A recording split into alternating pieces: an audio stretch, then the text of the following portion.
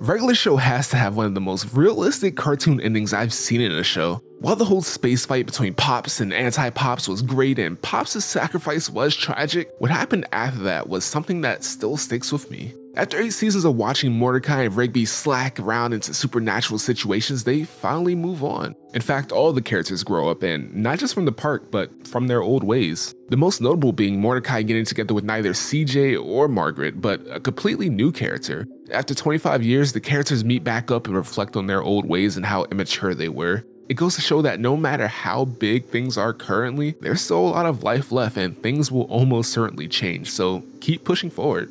Let me know in the comments what cartoon I should talk about next, but before you make your sentient gumball machine boss live it, have a good day.